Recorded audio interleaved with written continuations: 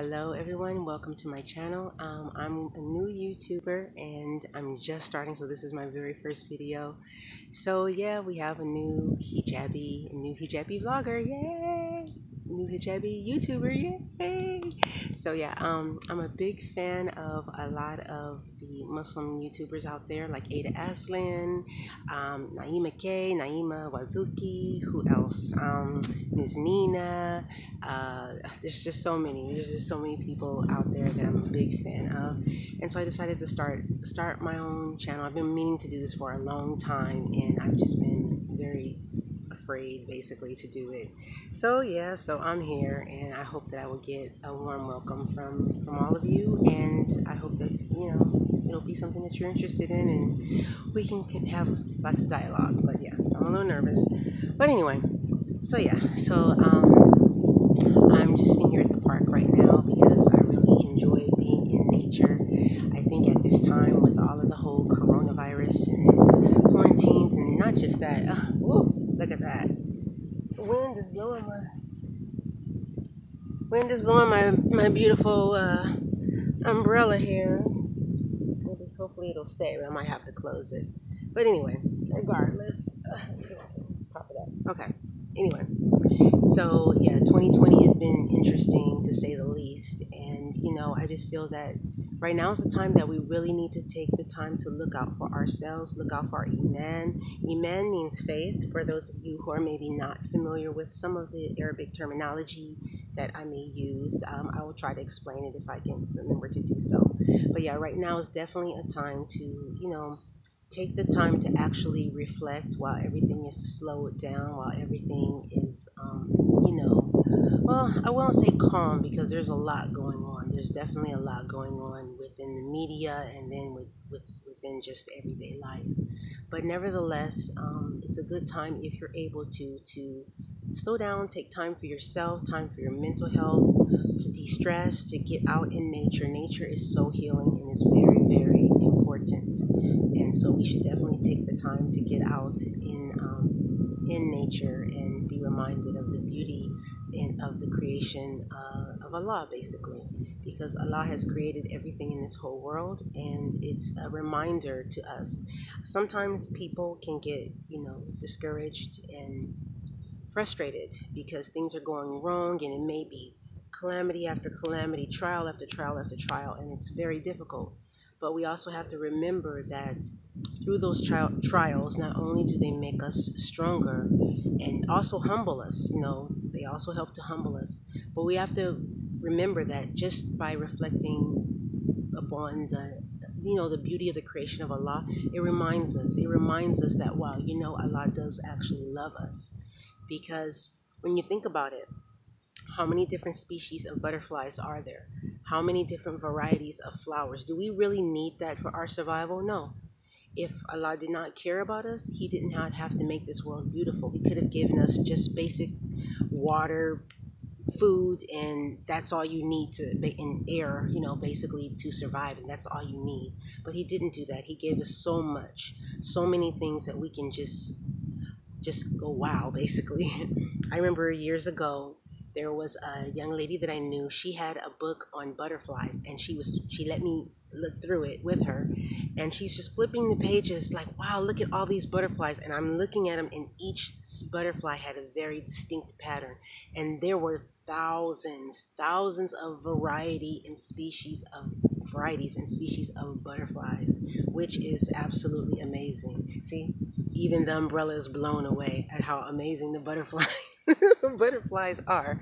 So yeah, so that's one thing that we have to remember, that when we're going through trials and we're going through hardships, it's not to punish. Well, sometimes it can be to kind of punish us, but it's always a loving punishment. It's with love to help us correct ourselves. But we have to remember that the beauty that we experience is a blessing, and nature, if we take the time to actually appreciate it, if we take the time to actually get out in nature, we will see how healing and how much of a benefit it actually is. So one thing, I hope I'm not talking too fast because I'm nervous and I haven't really done this before, but one thing that I wanted to share with everyone is that there are ways that you can take that time for yourself, for your own mental health, and to just be in nature and to be calm and to just meditate and to ponder and to think. And this is something that actually, as Muslims, we're supposed to do. We're supposed to take that time to actually ponder about our life, about the wonders of Allah, about our deeds, all kinds of things that we are supposed to just sit and ponder about. And there's one effective way that, at least for me, it helps me when I'm maybe faced with a dilemma or some type of hardship that I'm going through and I don't have an answer or a direction on what to do at the moment. What I like to try and do is find a quiet spot. Sometimes that in itself is a challenge. You have to get away from the lawnmowers and you have to get away from the dogs barking and the music and the sirens from, ambulances and all those type of things. But beyond that, once you find that quiet spot, okay, then you just basically sit. You sit quietly and you don't try to force any thoughts. You don't try to force to clear your mind. You don't try to force to concentrate on anything. And you definitely do not try to force to actually come up with a solution to whatever that problem is. Even though it may be a big problem, don't try to force it. You basically sit silent. You sit silently and you let your mind just kind of wander. And the funny thing is, you'll find that the first thoughts you'll have are basically just basic things that run in your head. Oh, I hope I got to remember to do this, and I hope I didn't forget to do this, and oh yeah, this is due, and this deadline. Those kind of tasks, because you're just unwinding. So those type of tasks will just continually be in your head for a little while. But once you get past that, just let your mind just wander. After that, you'll start to take notice of your surroundings. And this happens organically and naturally. You don't even have to think about the stages. It just happens if you're actually present in that moment. Then you'll start to notice your surroundings. You're like, "Oh, that's an interesting bird call. Oh, what is that little bird doing in that tree over there? Huh?" You'll start to notice your surroundings, just little, things that you happen to catch. Okay, give it some time. And then after that, you'll start to actually start thinking. Maybe it's reminiscing of, oh yeah, I remember when I used to do that, or wow, whatever happened to that person, a friend of mine that I lost contact with a while back. So you'll start to remember those type of things. Give it some time. And then what starts to happen is the very thing that was stressing you, the very thing that was on your mind, that was on your heart, basically, it will come to the surface on its own. And as you start to think of that, sometimes a solution will develop.